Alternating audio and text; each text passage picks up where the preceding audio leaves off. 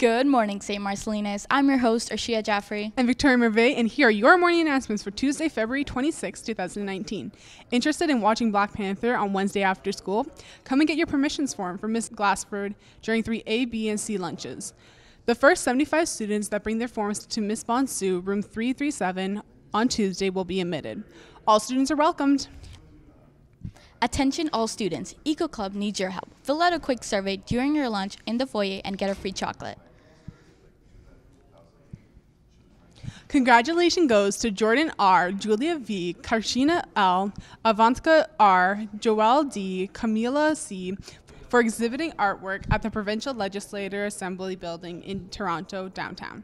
We especially congratulate Karshina for winning second favorite piece of the Honorable Speaker House today. Attention all girls, trying out for girls soccer team. We will be having our next tryout tomorrow after school in the gym.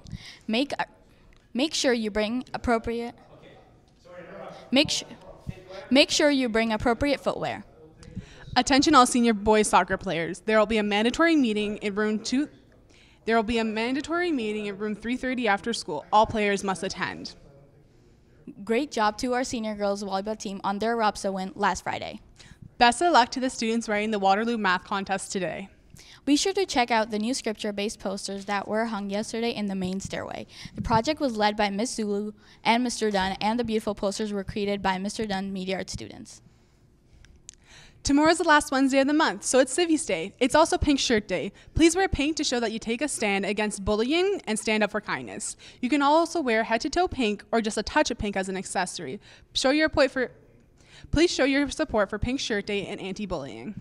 That's it for today's morning announcements. Have a great day, St. Marcellinus, and always remember the Spirit Way.